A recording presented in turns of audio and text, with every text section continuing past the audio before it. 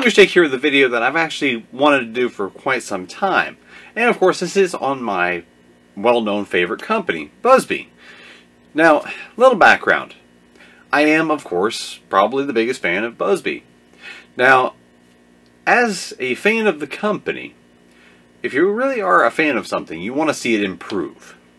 Now, that's what the topic of this video is, of course, as you can see by the title. My top 5 things I'd like to see Buzbee do to improve. Little backstory first, though. Why do I like Buzbee? Well, back in the day, when I was still in school, I did a lot of airsoft and paintball. I had a group of friends, we did it all the time. Like, we did airsoft paintball multiple times per week. A couple of us decided to pick up some blasters. You know, as everybody is and does, when you're growing up, you mostly buy Nerf. Well, I decided to pick up this thing I seen on the shelf. It was from a brand I'd never seen before. To me, it was just an off-brand. Turns out that was a Buzbee Double Shot. I actually picked that thing up in like late 2004, and a few of us who were playing airsoft paintball decided to incorporate dart blasters into our group. And now, here I am today. I actually still own that exact same Double Shot. You've seen it in my Classics episodes on the Double Shot. And that blaster was the whole reason I got back into blasters since I was a kid, and led all the way up into, well, me doing this video. And that has stuck with me. You know, that old Buzbee Double Shot. And not only that, but when I was a customer, before my YouTube channel ever existed in the way of Nerf content, I actually had very, very good interactions with Buzbee as a customer before I ever did my first video related to Nerf.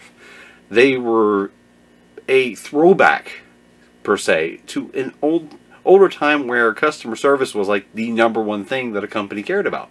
Retaining the customer through taking care of any issues that popped up. In my case, I was just trying to figure out how to get more shells. And of course, they sent me the old order form that they still do. They actually mailed me one, and I mailed a check back and got myself some extra shells. That's what I was trying to do, was find out how to get more shells. And that was back now going on 10 years ago. And ever since then, I've had very good interactions with them, leading up to the point where now I actually do have some direct interactions with them. And I have a very good impression of them as a company and the people who were there in that company. Which, even more so, having a close tie to them makes me want to see them go back to the days, say, 2015, 16, 17, when they were the biggest challenger to Nerf. Now, here over the last 2 years, you'd probably put Primetime Toys, who makes Dart Zone, as currently the biggest challenger, at least in the performance side of things. But overall, you know, Buzbee is kind of still the same all-around challenger to Nerf, because they both focus on more of the family level, you know, fun blasters that aren't necessarily aimed at the 150 FPS market, the 14 plus. Well, Buzbee has, you know, even to me as the biggest fan, they have kind of fallen a step down over the last year to 2 years. You know, especially from that heyday in 2017, 18, 19, where they were really doing some great things. You had Precise Pros, you had the Thermal Hunter, you had the Zenith Pistol, which is one of the best they've ever made. You had still, on the shelves, you still had the Reaper. You had a broad variety of blasters that you would actually say were among the best in their categories. You would put a Thermal Hunter up against something like a Retaliator, and there were a lot of points where you'd say the Thermal Hunter is the better blaster. It was pump action, had smoother function. I did a video on the Tactical Storm versus the Retaliator, and functionality-wise, the Tactical Storm is the better blaster. You know, it still is today, which you can get as the Exterminator through Dollar General. That is actually still, if you were to look at a functional, you know, 1 versus 1 standpoint, it's the better blaster. But there's an issue with the Exterminator, and I'm going to touch on that in my 5 topics here. So why would I, even though I am probably the biggest fan, why would I want to point out the flaws or things that they need to work on? Well, much like a diehard sports fan, they can tell you, ask any sports fan, ask them what their favorite team is, ask them the things that that team is good at or bad at, and they will be able to give you a list. As a football fan, I used to play myself, you'd say, you ask about the favorite team. They'll tell you, this corner's not that great. Our tailback, he can run great, but he can't catch out of the backfield. Or our left guard, man, he can't slide block to save his life. If he has to jump over to help the tackle, he's doomed. They would give you a list. And they'd say, we got to get this person in the offseason, this person, we got to get rid of that coach. They would give you a list of things to improve. So that's what I'm going to do here. Now, looking overall, one of the biggest things that's not very glamorous, but it would help Buzbe drastically, is distribution, to improve the distribution of their blasters. Now, they're mostly at the mercy of retailers. I've actually spoken with Buzbe, and they have their products put out there, and retailers kind of get to pick what they want to sell, which can be very, very limited. That's why, like for instance, now with Kmart biting the dust, you've seen Dollar General kind of has been one of the bigger retailers for Buzbe products. Now, looking at that leaves Buzbe at the mercy of a lot of variables. And I would love to see them fix that. The distribution issues where, like for instance, I've got this Revolution here. The best place to get it is either Menards on the internet, or your local Dollar General if you're going to try to go walk in and pick one up. That is something you kind of have to hunt for. Even more so, the new Boss, a lot of people can't find these. This one in my hand here is actually headed to Trip Miller, who runs Radioactive Designs. That's his. I actually had to go around to 5 different Dollar Generals before I found one in stock, because I was actually also wanting to pick up 2 others for someone else and another one for me to mod. So to get 3 Buzbe Bosses, I had to go to 5 stores over a period of about 3 weeks. That's not great. A lot of people aren't going to put that effort into trying to find something that they're looking for. If they can't get it, they're going to say, well, I'll just buy something else. So something that Buzbe could do, because I want to be constructive with my criticism here and offer a solution. Well, and Buzbe probably has already thought of solutions to some of these. But Buzbe, if they could have a better presence online, where you could buy things from... Walmart right now sells only the Adventure Force models that Buzbe makes. But somebody online needs to be a bigger retailer for Buzbe. Even Buzbe themselves. I would love to see all blaster companies sell things online directly. Eliminate the middleman completely. Forget the retailers. Forget Target, Walmart, Dollar General, all that. Just sell things directly. If you want a Buzbe product, punch in BuzbeToys.com, go there, and put things in the cart, order it up. That would be, that's a lot of work for a company who's, a small company, actually. But, man, would that be nice. Being able to, like I say, instead of having to hunt down something to send it to somebody who can't find it in their area, which people have done for myself. My very first Revolution came from David Bolak. And he lives halfway across the country because he got them when I couldn't find one. Now I can, but it's like things like that. That really should be improved before Buzbe can really take a step up. I don't want to see him go the way of Boomco. So that's distribution and supply issues. That's one thing. Now, another thing moving on would be one thing that a few years ago, again, I already talked about this. They had products, Buzbe was making blasters that you would put as at least equal to or better than some of the other products that were out on the market. The Thermal Hunter was one that I touched on. The Monorail is a very unique blaster. It actually still is a carryover from the Alex Brands days. It came out right along there with the Thermal Hunter, the Interceptor, the Zenith. those blasters, like the Monorail, like the Zenith, like the Sentry, which is still out there, like the Busby Destiny, one of the best air-powered blasters that has ever been made, in my opinion. At least, from the big four. And those blasters were top quality. I'd love to see new top quality blasters, like with even better plastic, just simply the plastic. Better plastic, better features, but a top quality, on par with Nerf, on par with Dart Zone's most recent offerings, right up there. So new high quality products, because even me, I could say, if you look at something like the Frantic Fury, my very first Frantic Fury that I reviewed, that I got, Busby sent it to me, I gave it a negative review because I felt like it wasn't up to par. They actually remade that blaster itself and came out with the Mellow Yellow version, which is what I nicknamed it, and it was significantly improved. Well, it would have been nice if the first one was like that, but I would like to see them not necessarily be that level of quality. I want to see them be the Brute, the Sentinel, the Destiny, the Thermal Hunter, that level of quality or better.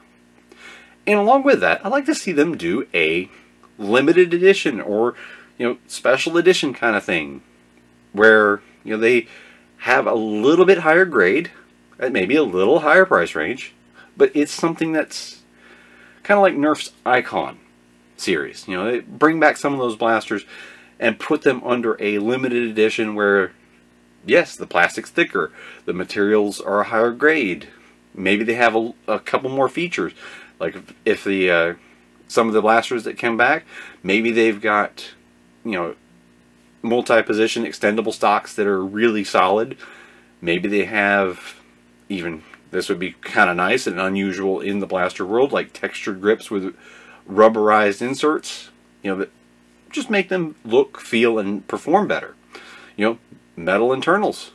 I know Busby's not big on that, but they did do a metal lever on the Sentinel. Other things like that. I'd love to see them do a limited edition or special editions. Tying into that, if they're not going to do the special or limited editions, I'd love to see some of their great blasters return.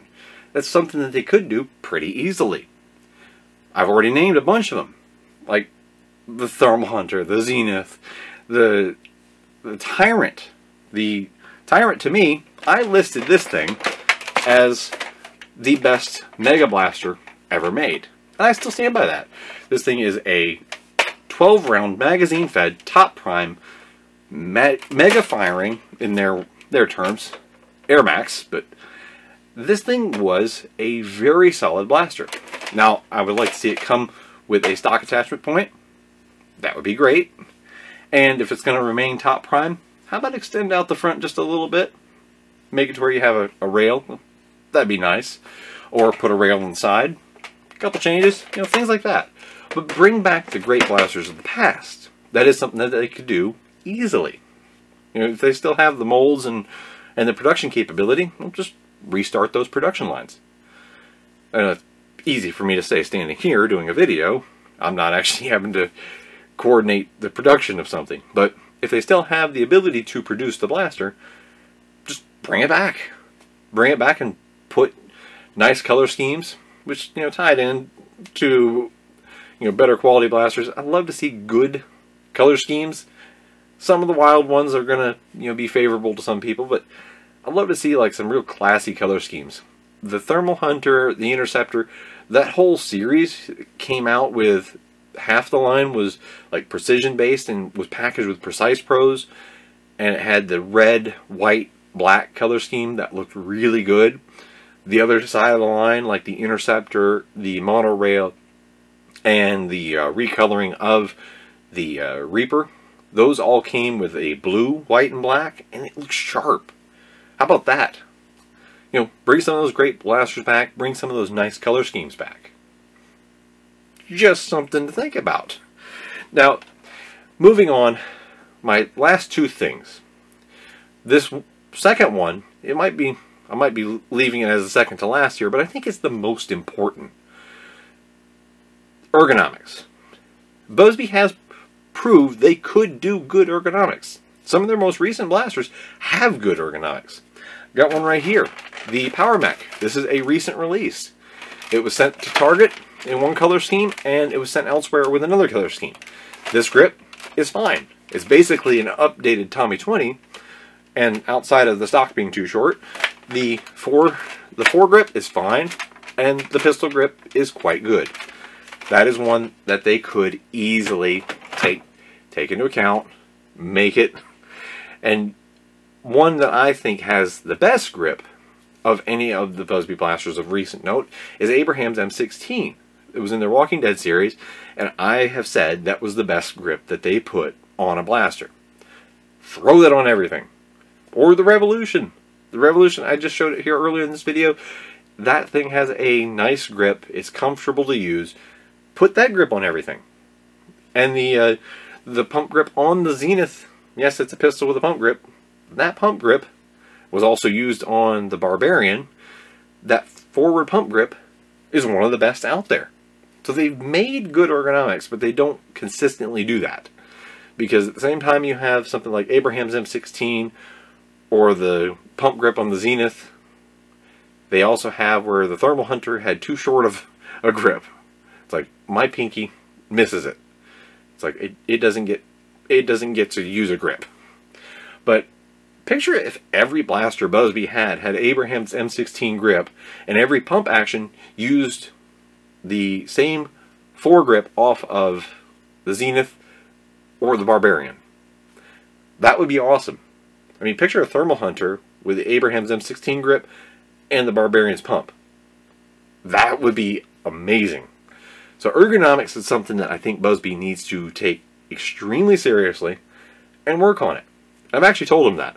Told them directly they need to just take the design straight out of their CAD program on Abraham's M16 and stick it on everything. I think that would cure a lot of people's issue, because then you could comfortably hold all Bosby blasters without having to have a hand that I don't know whose hand they use to model for their ergonomics. But they have proven that they could do it. It just need to be consistent with it across their entire line of products. Last but not least, yes, I think they should bring back a lot of good blasters. They should bring back the Precise Pros.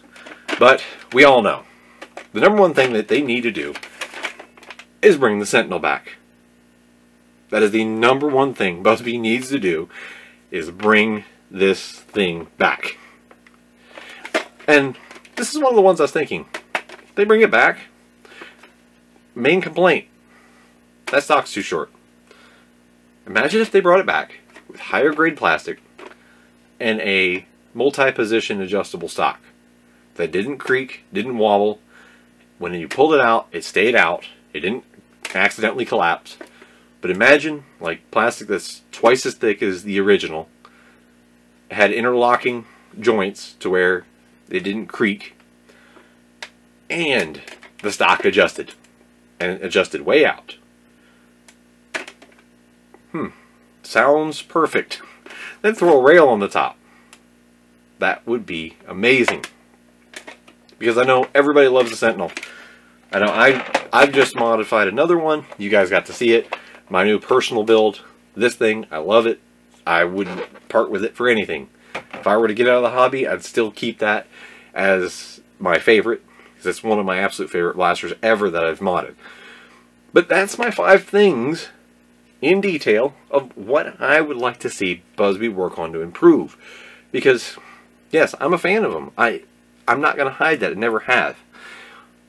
People think that I'm highly biased because of it, but no, I'm actually, as like I use the example of a sports team fan, you're the hardest on what you like because you want to see it improve. You want to see it become even better than what it is, or you want to see it recapture the glory days.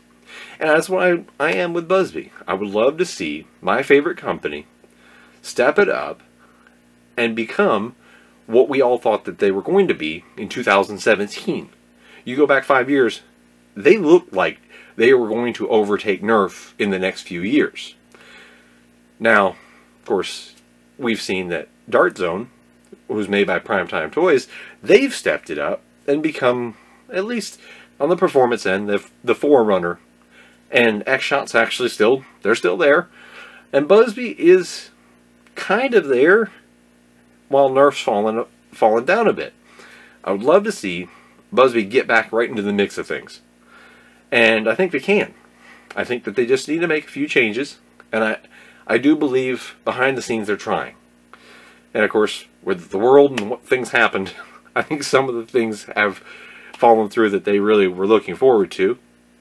But what we can hope for is that things change, things move forward, and that we see some improvements, because I don't want to see another Boomco situation. I want to see a Dart Zone situation where a company who was just kind of there all of a sudden exploded. I mean, that's just a win-win for everybody. If all of a sudden you got Dart Zone doing great things, you got X-Shot who's doing things behind the scenes. We're seeing them try some new things. But imagine if Buzby all of a sudden became like they were in 2017, all over again, but even better. That's just a win-win for everybody, and that's what I want to see. I want to see Buzby right back at the forefront. But this Manga Shake with the things I'd like to see Buzby improve on and change for the future, so that they can get back there. But hope you enjoyed this. Thanks for watching.